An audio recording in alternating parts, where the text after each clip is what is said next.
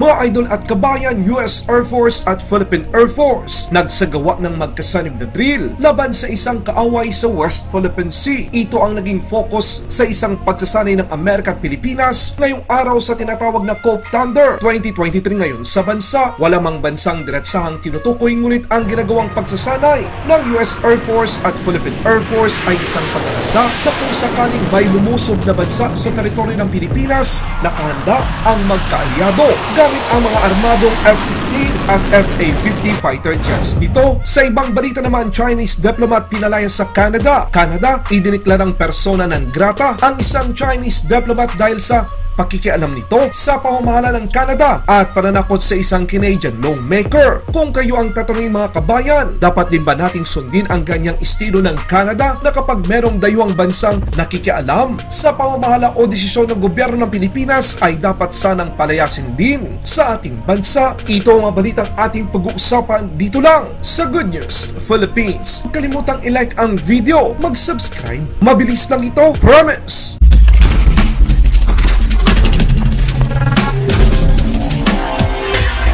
Isang Chinese diplomat ang diniklarang persona non grata ng Canada Minister of Foreign Affairs dahil sa pangingalam nito sa politika. Pinauwi ang Chinese diplomat dahil sa napatunayan ng spy agency ng Canada na nangialam ito sa politika at tinatakot ang isang Canadian lawmaker dahil umano sa kanyang mga sinabi at pagbatikos sa mga maling pamamalakad ng Chinese Communist Party. Hindi nagustuhan ng Canada ang umano'y pangingalam ng diplomats ng China sa demokratikong pamamahala nito sa bansa, kaya nagdesisyon ang Canada na sa loob ng 5 araw, dapat lisanin ng Chinese diplomat ang bansa. It shouldn't have taken 2 years for the government to make this decision when they became aware that members and their families of the House of Commons were being targeted by the PRC and by persons in Canada accredited by the Government of Canada as diplomats in Canada. US Air Force at Philippine Air Force nagsagawa ng drill laban sa isang kaaway na pumasok sa West Philippine Sea. Ito ang naging focus ng Cope Thunder Air Combat Exercise na nagsimula sa himpapawid ng Pilipinas noong Martes sa unang pagkakataon sa loob ng 3